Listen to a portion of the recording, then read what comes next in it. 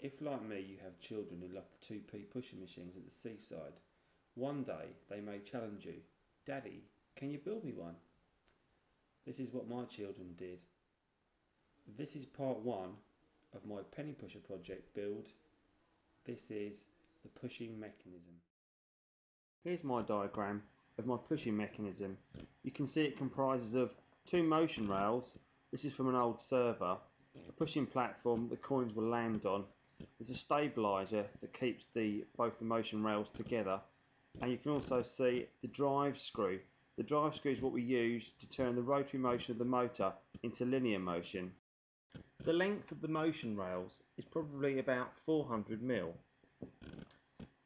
I've actually cut these down just with a normal angle grinder, but if you do this, be careful that the ball bearings don't fall out as they did on me, because they're a nightmare to get back in. If you do want some exact measurements for any of the parts in this video, please do leave me a comment. The movement on it is about 80 mm. This is enough for your coin pusher to push the coins. Remember, this is just the mechanism that's going to sit underneath. Here's a side view of the pushing mechanism. You can see the drop platform the coins will fall onto once they fall off the pushing platform. You can see the white pushing platform from the video. You can see a side view of the motion rails that the pushing platform goes backwards and forwards on. You can also see here underneath is the wiper motor that powers it, and the PC power supply that powers the motor. You can see that's the drive screw, and that's running up and down.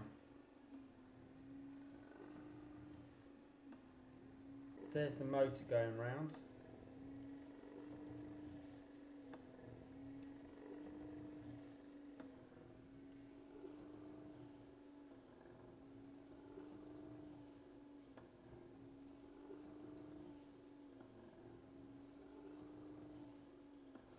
Here you can see a diagram of the motor and the drive screw arm. The drive screw arm length from the centre of the motor to where the drive screw sits varies how far your pushing platform will travel. You can also see the 3 countersunk holes that I've used to attach the motor from above, and obviously you can see the hole for where the motor actually rotates. Here's the motor with me attaching the drive screw. As you can see again, the distance between the drive screw and the centre of the motor is very important. Here's a side-on view diagram of what's going on with the motor and the drive screw arm. Again, if you want any measurements of any of these parts, please do leave me a comment. Okay, let's turn the coin pusher over and have a look at the power supply and the motor itself. This is the windscreen wiper motor. This is what's powering it. This is the power supply I'm using. Just using 2 wires off it just for testing.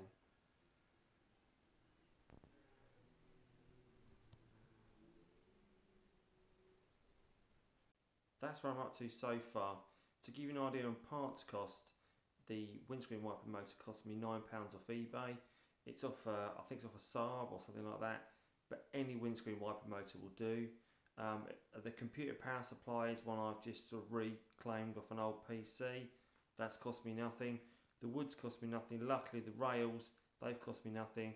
But you can find similar devices on eBay for a couple of pounds each. So what I've built so far is probably worth about £15 in materials, to give you an idea on cost. As I said, any questions on the project, do let me know. Drop me a comment. Thanks for watching.